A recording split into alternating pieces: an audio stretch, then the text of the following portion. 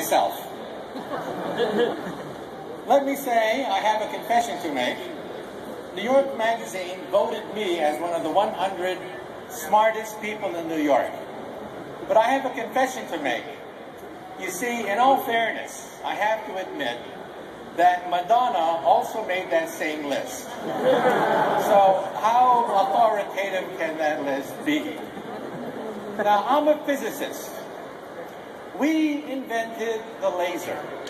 We invented the transistor.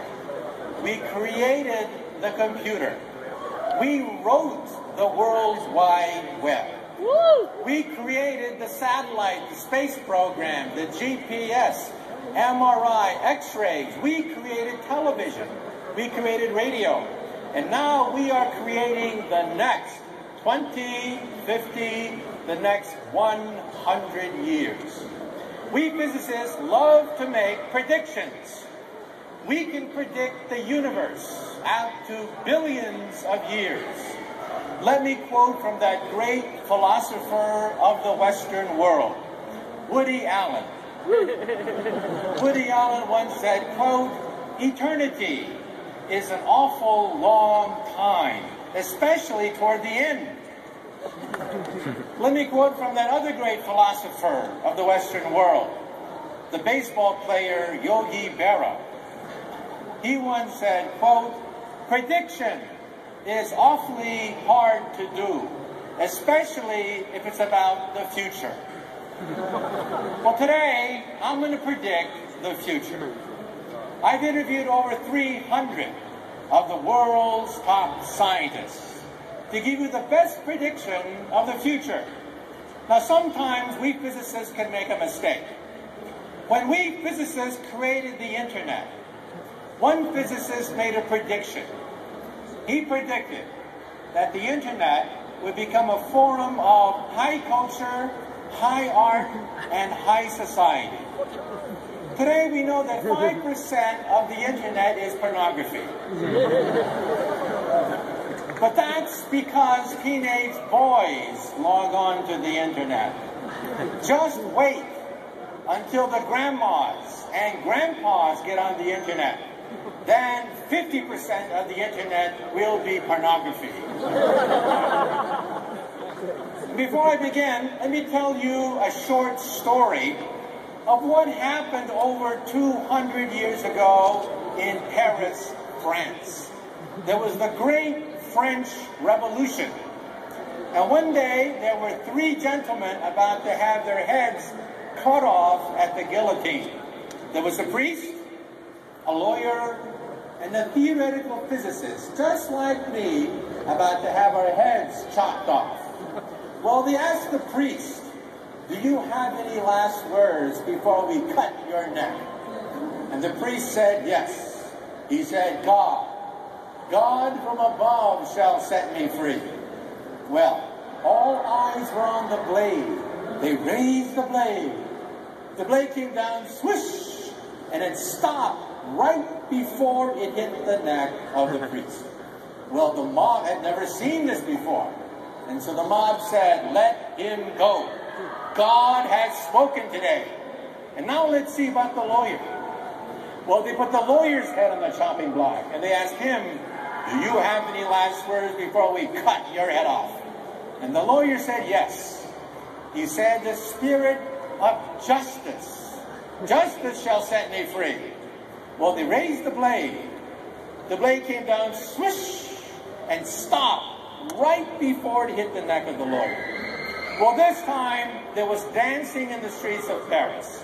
People were saying, "God has spoken. Justice has spoken today." And now let's see about the physicist. Well, they put the physicist's head on the chopping block. And they asked him, "Do you have any last words before we cut your head off?" And the physicist said, yeah, I got some last words. And he said, "You know, I don't know too much about God. And I know even less about the law. But I do know one thing. If you look up, you'll see that the rope is stuck on the pulley. And then he said, if you remove the rope, the blade should come down real good. Big mistake. Big mistake. The rope came down, the blade came down, and the poor physicist's head came down. And the lesson is, sometimes we physicists have to know when to keep our mouths shut. But nonetheless, let me now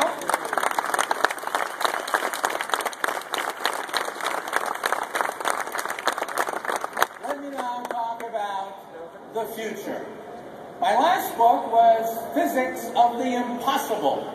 Starships, warp drive, antimatter engines, time travel, all of that. Now a TV series on the Science Channel. Have you seen the program Sci-Fi Science on the Science Channel? A few of you have, right? It's on the Science Channel. My book is now a TV series on the Science Channel. Physics of the Impossible. So let's begin a discussion of the future. Some people say, how can you predict the future when nobody predicted the crash of 2008? How good are your predictions? Well, let me tell you this. Science is the engine of prosperity. Science is the origin of wealth. But science comes in waves. Therefore, wealth also comes in waves. So the first wave of science was the steam engine. In the 1800s, the steam power engine gave us the locomotive. The locomotive gave us wealth, fantastic wealth, the wealth of the Industrial Revolution. Factories, locomotives, steam power, engines, and that fabulous wealth had to go someplace. And where did that wealth go? The London Stock Exchange. All that wealth created a bubble, a huge bubble that popped in 1850. That was the first great crisis of capitalism. The crash of 1850, created because science created the steam engine, which created wealth, which went to the London Stock Exchange, creating a bubble which popped. This is the origin of Marxism. Karl Marx wrote against capitalism because of the crash of 1850. But time marches on. The next great invention was electricity, the gasoline-fired car, the automobile. That created fantastic wealth of the 1920s. Where did that wealth from science go? It went to Wall Street, utility stocks, electric stocks, automobile stocks, created a huge bubble on the American Stock Exchange. And what happened? It collapsed in 1929. The crash of 1929 was created because of the wealth of science went into the American Stock Exchange, creating a bubble. Now you would think we would learn a lesson. No. What happened recently? The wealth of the last several decades was the wealth of high technology. Lasers, internet, transistors, computers, GPS, space program. And where did that wealth go? Into real estate. And when did it pop? 3 years ago. If this is correct, then roughly every 80 years, science creates a wave which creates wealth. Wealth creates a bubble which pops. So your grandchildren may experience the crash of 2090. That could be the next great crash of capitalism. So then the big question is, the question that I will ask today is, if the first wave was steam power, the second wave was electricity, the third wave was computers and high technology, what is the fourth wave? This is the biggest question facing science today? Steam power, electricity, computers gave us fantastic wealth. What is the fourth wave? Well, I don't know. But we think it's a combination of biotechnology, artificial intelligence, nanotechnology, and telecommunications. So let's now talk about the fourth wave. First of all, there's Moore's Law. Moore's Law says the computer power doubles every 18 months. Today, if you get a birthday card in the mail, you open it up, and there's a chip inside. And it sings, "Happy birthday to you." What do you do with that card? You throw it in the garbage. That chip has more computer power than all the Allied forces of 1945. Hitler, Stalin, Eisenhower, Churchill would have killed to get that chip in your birthday card. But what do? You throw it in the garbage. Your cell phone today has more computer power than all of NASA in 1969 when they put 2 men on the moon. This curve on a log chart shows that computers are going to be 1,000 times more powerful in 2020 than today. So we now know what the future of chips and computers are. Chips will cost 1 penny in 2020, according to Moore's Law. Chips will be everywhere and nowhere. Where is electricity today? Electricity is underneath our feet. Electricity is in the ceiling. Electricity is in the walls. Electricity is invisible. It is everywhere and nowhere. And how do we pay for electricity? We meter it. Computers are next. The word electricity has pretty much disappeared from the English language. Nobody says electricity anymore. The same thing with computers. The future of computers is to disappear. The word computer will disappear from the English language. Chips will cost a penny. They'll be everywhere and nowhere, and we will meter it. How do we meter computer power? In the cloud.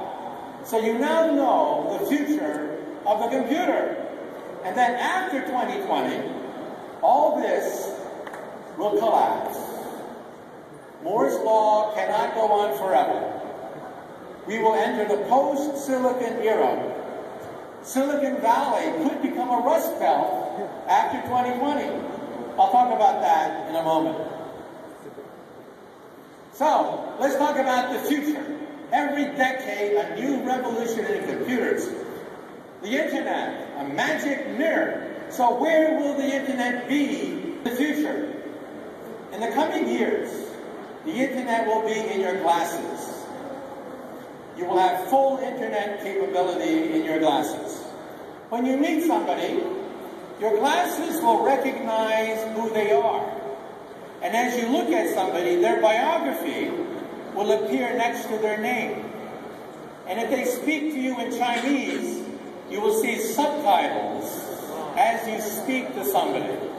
You will always know who they are. You will always know what they're talking about. So in the future, if you're looking for a job at a cocktail party and you don't know who the important people are, in the future, you will know exactly who to suck up to at any cocktail party. Also, if you meet somebody today, you say, who is this person? I know him. Jim, John, Chick, I know this person. Who is this person? In the future, your glasses will say, it's Jim, stupid. Remember? You met him last year at last year's event. Well, maybe you don't want to look like a refugee from Star Trek. In the future, they'll be fashionable. Children will buy these things. Children are the engine behind this. This image will be beamed to the retina of your eye. This is the future of email, the future of telecommunications, fashion models.